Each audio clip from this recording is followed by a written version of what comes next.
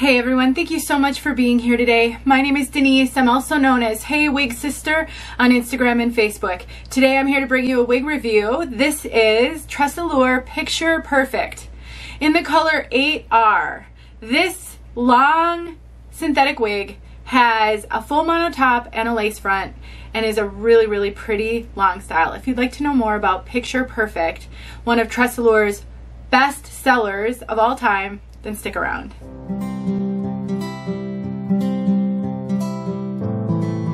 Wow, this synthetic wig is so beautiful. Now, TressAllure told me that this is one of their best sellers, so I am really pleased to be able to show this to all of you. Just look at these layers. They claim that there's some special hand knotting that's been done on this piece to allow it to be more lightweight than other wigs of similar length. And I will tell you, it does feel very light on my head. This doesn't feel heavy or like a lot of hair at all. Let's take a look at this one from all sides.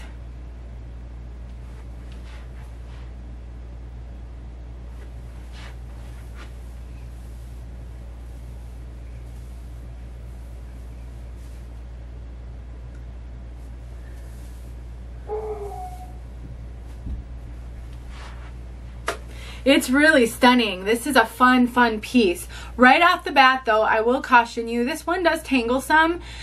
Really common with synthetic wigs, they just tend to tangle a lot more than human hair, so carry a wide tooth comb around with you to make sure that you can keep those tangles at bay. Just run it through. I would run a wide tooth comb through this every hour to really help protect those fibers and prevent them from knotting up to the point where you can't comb through them at some point. The overall length of this piece is 16 inches. You have between 6 and 16 inches with the layering that they have on this, and it really doesn't have any type of a bang. There are some softer layers at the fringe that helps it to lay really flattering and almost in a feathered way around the face, but if you want to cut a bang in this one, you sure could. Just note that, you know, when you pull wigs like this forward, there's typically some sort of a cowlick somewhere where the wig wants to naturally part. You'll need to deal with that cowlick if you want to cut a fringe into this one or a full bang. Since this is regular synthetic, you're not going to take really meaningful heat to it, but you can always take steam to it if you'd like to, you know, make that bang lay really nice. Or if you find that it hangs in your face a lot, which this one kind of does, and I've really had to work hard to find where it wants to naturally part so that I could do this review. And so if you decide you want to repart it because it does have a full mono top and you find that it hangs in your face, just take a really cheap clothing steamer and kind of steam up the front here. What I do is I just sort of clip it up where I want it to have lift, and then I hit it with steam, let it cool, and then when you drop it, you should have the lift there. You might have to do it a couple of times, but that's the best way to get lift into a regular synthetic wig. Let's take a look at this cap so that you can see, if you're new to wig wearing, I just mentioned the full mono top, so you can see what I mean by that. Right there, that's all hand tied, it's all parting space. So you can make this wig part wherever you want, and you can change it if you'd like to change up your style. We've got a nice lace front. We'll take a look at how good that is when I put it back on. Goes all the way to the ear tabs, it's extended. We've got soft velvet ear tabs, we have an extended nape, and we have Velcro adjusters. The rest of this is open wefted, and you know, for a wig this length, it really doesn't feel heavy on my head. It's about 5.3 ounces, but I've seen wigs of this length over 6 ounces before, so definitely heavier than a shorter wig, but not as heavy as some longer wigs. And you can see when I just throw it back on, I just want to make sure that I gently comb through, and when I hit a tangle, which I just did, I want to kind of get that tangle out at the end and then go back up through those fibers. That's going to protect these fibers. It's going to help from the kind of tearing that can happen when you just rake through the wig, and keep the wig from shedding, because that can just pull those fibers right out of the cap. And there you go. Just comb it through, put it on. Let's take a look at this lace front. It is excellent. Look at that lace front, you guys. Let me do that again. I'll pick it up. I mean, gosh. And you can see up into the part. That's incredibly realistic looking for a color this dark. A lot of times when you have a super dark brunette that doesn't have any light highlights that can be brought to that front hairline, you really see the knots, but they have done a fantastic job of keeping those knots tiny and preventing it from looking terribly knotty. I really think I could wear this wig pulled off my head in like a, you know, a top knot or a clip or something, and it would be so realistic looking. Nobody is going to know that this is a wig. They did a really stellar job on that hairline. I would consider this a moderate density wig. It definitely isn't light density, but it's not super heavy as well.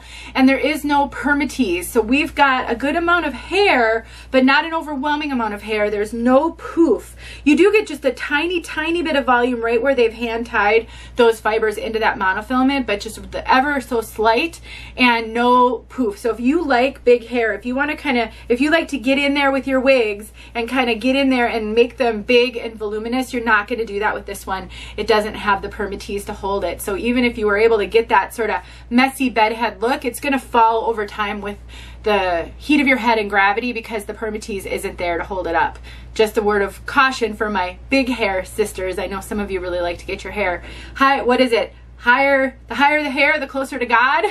I know I've got some sisters who really like that. I find TressAllure wigs to fit very true to average. I have a 22-inch circumference. This fits me great. I can cinch it in just a little bit, which tells me that there's definitely room to grow up to 22 and a half. I do get a little tiny bit of extra cap up here, but not much. And I do have pretty petite over the top of my head measurement. So I would call this really true to average and not necessarily big head friendly because of how average it really feels on my head. And you can see as I play with it, it does get a little messy. That is just the way that long synthetic wigs operate. This doesn't tangle any more than some other long synthetics I've had. As a matter of fact, it tangles maybe slightly less than some of the other ones that I've had. So definitely just keep that wide tooth comb with you and you'll be golden. Let's talk about color. I was so excited to get this piece so I could show this 8R color. I know that there aren't a ton of brunette wig reviews out there, so I'm trying to get more wigs in these brunette colors so that I can show them. 8R is a gorgeous, rich, medium brown. It's a chocolate. It is a beautiful blend. It's not a flat color at all. It's a blend of multiple tones of brunette. There's the slightest hint of auburn in here. Very slight. I mean, look at that. You can just see how dynamic this color is as I'm moving it. If you love chocolate browns, this is kind of a deep medium. Then this could be a great color for you. The color is consistent all the way up to the top. And you can just see that blending. Beautiful medium chocolate brown, the slightest hint of auburn. It's not a heavy red at all. Beautiful. Almost kind of neutral to warm. Let's get outside so you can see this color outside. Thanks for watching, and let me know if you have any questions about picture perfect. Such a cute long style. Here we are. We are outside.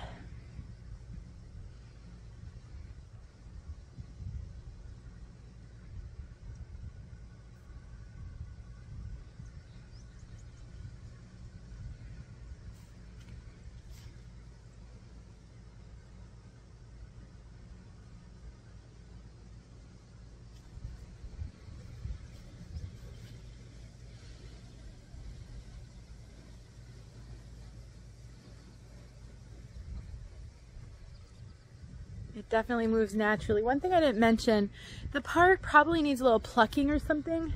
It just really doesn't want to stay where I part it. So that's going to need a little work. But other than that, it's great. Thanks for watching.